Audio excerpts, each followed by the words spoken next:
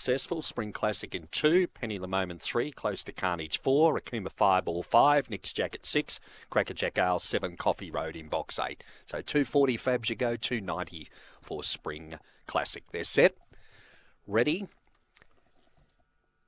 and away they go, and racing Fabs you go, jumped okay, headed early by Penny the Moment. Penny the Moment goes to the lead down the back. Akuma Fireball second, Fabs you go third, wider out Crackerjack Ale running on Coffee Road, and they've sprinted clear on Spring Classic, well back close to Carnage off the back. Penny the Moment, a narrow leader, Coffee Road joins it in the centre, winding up around the outside came Akuma Fireball. Coffee Road kicks on the inside, and Coffee Road flying home Akuma Fireball.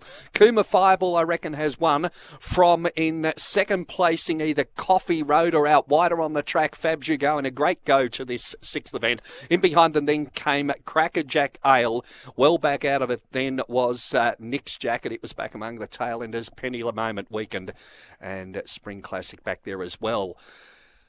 Gee, in the centre, I reckon Akuma Fireball's just got this from Coffee Road and Fabs you go, and it has got there. Number 5, Akuma Fireball, in a good charge down the straight, has gone home too well to score from 8 Coffee Road, and third in will go to number 1, Fabs you go. 23.68 in another keen affair here at Mount Gambier.